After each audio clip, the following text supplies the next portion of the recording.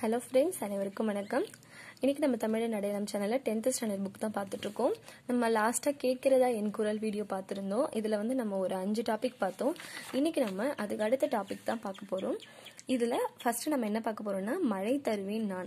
ஒரு காற்று, அதை பற்றி அழகா அதோட முக்கியத்துவத்தை, நம்மளோட வாழ்க்கைக்கு காற்று எவ்வளோ முக்கியத்துவமோ அது ரொம்ப அழகா நமக்கு ப்ரீவியஸ் பேஜில் சொல்லியிருந்தது. இப்போ அடுத்து என்ன சொல்லியிருக்கு அப்படின்னு பார்த்தீங்கன்னா, மழை தருவேன் நான். இது நமக்கு ரொம்ப ரொம்ப நல்லா தெரிஞ்ச விஷயம். இதில் என்ன சொல்லியிருக்காங்க அப்படின்னா, ஒரு மழையை கொடுக்கறது காற்று தான். அது எந்தெந்த விதத்தில் நமக்கு கொடுக்குது அப்படின்றது தான் இந்த டாப்பிக்கில் பார்க்க போகிறோம். நான் பருவ காலங்களில் மேகத்தை கொண்டு மழையாய் தருகிறேன்.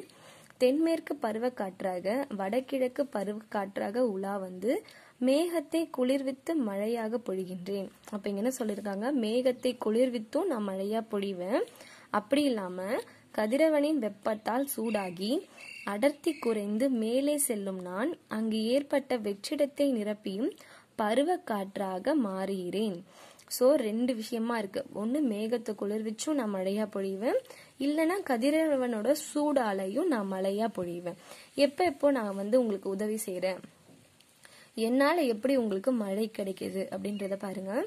ஜூன் முதல் செப்டம்பர் வரை தென்மேற்கு பருவக்காற்றாகவும் அக்டோபர் முதல் டிசம்பர் வரை வடகிழக்கு பருவக்காற்றாகவும் வீசுகின்றேன். இவ்வாறாக மழை பொழிவை தருகிறேன். இந்த மழையினால நமக்கு என்ன கிடைக்குது? இந்தியாவின் முதுகெலும்பு வேளாண்மை தானே. இவ்வேளாண்மையை சிறப்பதிலும் நாடு தன்னிறைவு பெறுவதிலும் நான் பங்கெடுக்கின்றேன். அப்போ ஒரு மழை பெய்யறதுக்கு முக்கியமான காரணம் காற்று. இந்த காற்றுனாலதான் நமக்கு மழை பெய்ஞ்சு நம்மளுடைய முதுகெலும்பான வேளாண்மை சிறக்குது. இந்த வேளாண்மையினால இந்தியாவோட பொருளாதாரமும் உயருது. அடுத்தது பாருங்க, தடம் பதிப்பேன். இந்த தடம் பதிப்பேன்றதுலயே அது என்ன சொல்ல வர போகுதுன்றது நமக்கு புரிஞ்சிருச்சு. தடம்னா என்னது? அது இருந்த இடத்த நிலையா காமிச்சிட்டு போறதுதான் நான் இங்க இருந்தேன் அப்படின்றது. எப்படி அது காட்டும் பாருங்க. வடகிழக்கு பருவ காலங்களில் தாழ்வு மண்டலமாய் தவழ்ந்து புயலாய் மாறி புறப்படுவேன். அப்போ புயலா மாறிச்சுன்னா அது என்ன ஆகும்? ரொம்ப அதோட ஆற்றலால வேகமா வீசி அந்த இடத்துல இருக்க இதெல்லாம் சேதப்படுத்திட்டு போகும். அப்போ புயலா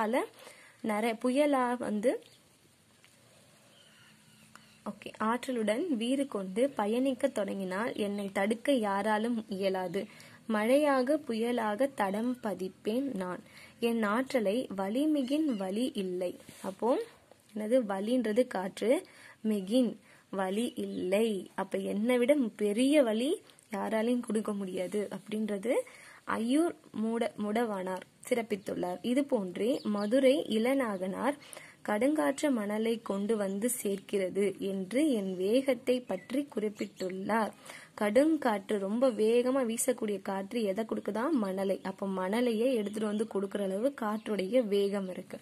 அடுத்து பாருங்க, ஆற்றலாக நான். ஆற்றல்னா எனர்ஜி. ஒருத்தவங்க வாழ்றதுக்கு தேவையானது நம்ம உடம்புல இருக்க ஆற்றல் தான். அது எப்படி நமக்கு கொடுக்குது?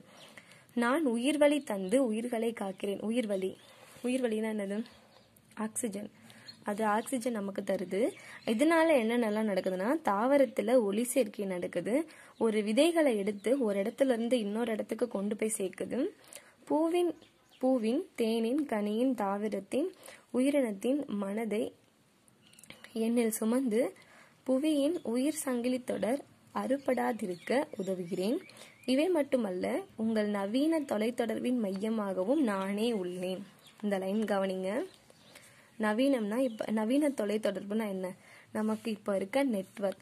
ஸோ சிக்னல் ப்ராப்ளம், இஷ்யூ, சிக்னல்லாம் அதுவும் நமக்கு எது மூலமா கிடைக்குதுன்னா இந்த காற்று மூலமா தான் கிடைக்குது. அடுத்து பாருங்க, காற்றுள்ள போதே மின்சாரம் எடுத்துக்கொள் அப்படின்ற ஒரு புது மொழிக்கும் இந்த காற்று வித்தாக இருக்கிறது. புதுப்பிக்கக்கூடிய ஆற்றல் வளமான எண்ணெய் பயன்படுத்தி மின்னாற்றலை உருவாக்கும் போது நிலக்கரியின் தேவை குறைந்து கனிம வளங்கள் பாதுகாக்கப்பட காரணமாகிறேன். உலக காற்றாலை மின் உற்பத்தியில் இந்தியா 5ஆம் இடம் பெற்றுள்ளது என்பதும் இந்தியாவில் தமிழகம் முதலிடம் வகிக்கிறது என்பதும் எனக்கு பெருமையே. ஸோ நமக்கு கிடைக்கிற ஒரு ஆற்றல் அது காற்று மூலமா தான் கிடைக்குது அப்படின்றது காற்று ரொம்ப பெருமிதமா ரொம்ப சந்தோஷமா சொல்லுது. அடுத்து பாருங்க, மனிதனால் மாசடையும் நான். இப்ப இதுல என்ன இருக்குன்றது நம்மளால ஓரளவுக்கு அந்த ஹெட்டிங்லயே புரிஞ்சுக்க முடியுது. மனிதனால் தான் நான் மாசடைகிறேன். மனிதன் எப்படிலாம் ஒரு காற்றை மாசுபடுத்துறான்றத படிச்சு காட்டுறேன். நீங்கள் உணவின்றி 5 வாரம் உயிர் வாழ முடியும்.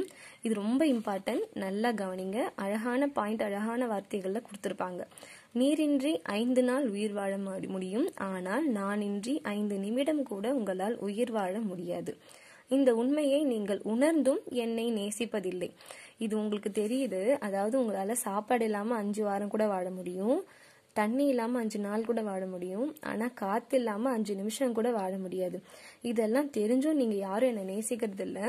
ஒரு வினாடியும் நீங்க என்ன மாசுபடுத்திட்டே இருக்கீங்க. எப்படி எல்லாம் மாசுபடுத்துறீங்கன்னா, குப்பை, நெகிழி பைகள், நெகிழினா பிளாஸ்டிக், மெது உருளைகள், இங்கே கொடுத்துருக்காங்க பாருங்க, டயர்ஸ் போன்றவற்றை எரிப்பது, குளிர்சாதன பெட்டி ஃப்ரிட்ஜ், குளிரூட்டப்பட்ட அறை ஏசி ஆகியவற்றை மிகுதியாக பயன்படுத்துவது, மிகுதியாக பட்டாசுகளை வெடிப்பது, புகை வடிகட்டி இல்லாமல் தொழிற்சாலைகளை இயக்குவது, போக்குவரத்தை பயன்படுத்தாத தனி மனிதரின் மிகுதியான ஊர்தி பயன்பாடு, வானூர்திகளில் வெளியிடும் புகை என உங்களின் அனைத்து செயல்பாடுகளாலும் என்னை பாழாக்குகிறீர்கள். இது வரைக்கும் நல்லா இம்பார்ட்டன்ட், படிச்சுக்கோங்க. இதனால் கண் எரிச்சல், இதனால உங்களுக்கே தான் பிரச்சனை வருது. என்னென்ன பிரச்சனை வருதுன்னு பாருங்க. கண் எரிச்சல், தலைவலி, தொண்டைக்கட்டு, காய்ச்சல், நுரையீரல், புற்றுநோய், இளைப்பு நோய் என பல நோய்களால் துன்பம் அடைகிறீர்கள். இந்தியாவில் மிகுந்த உயிரிழப்பை தரும் காரணங்களில் 5ஆம் இடம் பெறுவது காற்று மாசுபாடு என்பது உங்களுக்கு தெரியுமா? அதாவது நீங்க காற்றை மாசுபடுத்துறீங்க, அது மூலமா விளைவை சந்திக்கிறதும் நீங்க தான். இதனால உங்களுக்கு எவ்வளவு இழப்பீடு ஏற்படுது? இந்த இழப்பீடுல நீங்க இந்தியாவிலேயே 5ஆம் இடத்துல, இந்தியாவில் உயிரிழப்பை தரும் காரணங்களில் காற்று மாசுபாடால உயிரிழப்பை தரது 5வது இடத்துல இருக்கு. நான் மாசுபடுவதால் குழந்தைகளின் மூளை வளர்ச்சி குறைவதாக ஐக்கிய நாடுகளில் சிறுவர் நிதியம் தெரிவித்துள்ளது. என்னுடைய மேலடுக்கில் உள்ள ஓசோன் படலத்தின் மூலம் கதிரவனிடமிருந்து வெளிவரும் புற ஊதா கதிர்களை தடுக்கும் அரணாக விளங்குகிறேன். சோ இதுல இருந்து என்ன தெரியுதுன்னா, அதாவது சூரியன் கிட்ட இருந்து ஒரு சில வெப்ப கதிர்கள் நேரடியா நம்மளை தாக்குச்சுன்னா அது நம்மளுடைய உடல்ல நிறைய பாதிப்பு ஏற்படுத்தும். அதெல்லாம் தாக்காத வண்ணமும் நான் உங்களை காப்பாத்துறேன். உங்கள் வசதிக்காக என்னை வைத்து குளோரோஃபுளோரோ கார்பன் என்னும் நச்சு காற்றை வெளியிடும் இயந்திரங்களான குளிர்பதன பெட்டி முதலானவற்றை உருவாக்கியிருக்கிறீர்கள். அண்டர்லைன். அந்த நச்சு ஓசோன் படலத்தை ஓட்டையிடுகின்றது. இதனால் புற ஊதா கதிர்கள் நேரடியாக உங்களை தாக்குகின்றது. இதனால் ஓரறிவு முதல் 6 அறிவு வரை உள்ள அனைத்து உயிர்களும் துன்பம் அடைகின்றன. அடுத்து பாருங்க, இதனால் அதான் நான் சொன்னேன் பாத்தீங்களா, இதனால் என்ன ஆகும்னா உங்கள் கண்களும் தோலும் பாதிப்படைகிறது. இதை குறைக்கும் விதமாக ஹைட்ரோ கார்பன் என்னும் குளிர்பதனியை இப்போது பயன்படுத்த தொடங்கியிருக்கிறீர்கள். நெக்ஸ்ட் பாருங்க, உங்கள் நடவடிக்கைகளால் எனக்குள் கலந்துவிடும் கந்தக di oxide, nitrogen di oxide ஆகியவை மழை பெய்யும் போது நீரில் கரைந்து விடுவதால் அமில மழை பெய்கிறது. அமில மழை, அசிட்டிக் ரெயின். இதனால என்ன ஆகுதுன்னா மண், நீர், கட்டடங்கள், காடுகள், நீர்வாழ் உயிரினங்கள் ஆகியவை துன்பத்துக்குள்ளாகின்றன. சோ இயற்கை நமக்கு அழகான நிறைய விஷயம் கொடுத்திருக்கு. அது எல்லாத்தையும் சேதப்படுத்துறது நம்ம தான், மனிதர்கள் தான். கடைசியா என்ன சொல்லிருக்காங்கன்னா, மரம் தரும் வரம் நான். இதுல என்ன சொல்ல வராங்கன்னா, ஒரு மரத்தாலதான் நமக்கு காற்று கிடைக்குது. அப்போ இயற்கை எப்பவுமே ஒன்னு சார்ந்துதான் இன்னொன்னு இருக்கு. நம்ம ஒரு விஷயத்த நம்ம அழிக்க ஆரம்பிச்சிட்டா அது தன்னால அடுத்தடுத்த விஷயம் அழிஞ்சிட்டே வரும்ன்றத நமக்கு ஒரு பாராகிராஃப்ல இருக்க ஹெட்டிங்கும் நமக்கு கொடுத்துட்டு இருக்கு. இதுல என்ன சொல்ல வராங்கன்னா, ஒரு மணித்துளிக்கு 12 முதல் 18 முறை மூச்சு காற்றாய் நீங்கள் வெளியிடும். அதாவது நம்ம ஒரு மணித்துளினா ஒரு செகண்டுக்கு நம்ம 12ல இருந்து 18 முறை நம்மள மூச்சு சுவாசிச்சுட்டு மூச்சு காற்றை வெளியிடுறோம். நம்ம வெளியிடுறது கார்பன் டை ஆக்சைடு. இந்த கார்பன் டை ஆக்சைடை தான் மரமானது எடுத்துக்கிட்டு நமக்கு ஆக்சிஜனை வெளியிடுது. நம்ம இப்படி நம்மளோட உயிருக்கும் உதவுற நம்ம இந்த மரத்தை நம்ம என்ன பண்றோம்னா, குப்பைகள், அதாவது குப்பையாலையும் கச்சா எண்ணெய், நிலக்கரி இது போன்ற விஷயத்தால நம்ம என்ன பண்றோம், வீட்டுக்கு இதனால இந்த மாதிரி நம்ம பயன்படுத்துறதுனால என்ன ஆகுதுன்னா, இந்த காற்று மாசுபடுறது மட்டும் இல்லாமல் இந்த மரங்களுக்கும் வளர்கிறதுக்கும் அது தடையாக இருக்குது.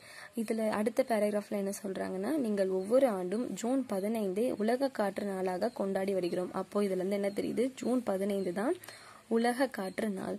ஸோ நம்ம அன்னைக்கு ஒரு நாள் மட்டும் கொண்டாடி காற்றை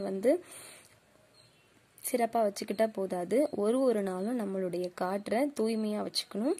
அதுதான் இந்த காற்றுடைய ஆசை. அது மட்டும் இல்லாமல் நம்மளுடைய எதிர்காலத்துக்கு ஒரு நல்ல பயனை தரதும் இதுதான். ஸோ இந்த லெசன் மூலமாக இயற்கையோடைய ஒரு சிறந்த வரப்பிரசாதமான காற்றை பற்றி பார்த்தோம். காற்றுன்ற ஒரு விஷயம் இல்லைன்னா நமக்கு எவ்வளோ விஷயம் கட் ஆகுது, எவ்வளோ நல்லது நமக்கு கிடைக்காம போகுதுன்றதையும் பார்த்தோம். ஸோ இப்போ இந்த லெசன் முடிஞ்சிருச்சு. இந்த லெசனில் உங்களுக்கு ஏதாவது டவுட் இருந்ததுன்னா நீங்கள் எனக்கு கமெண்ட் பாக்ஸில் சொல்லுங்கள். நம்ம அடுத்த லெசன் மூலமாக பார்த்துக்கலாம். நன்றி, வணக்கம்.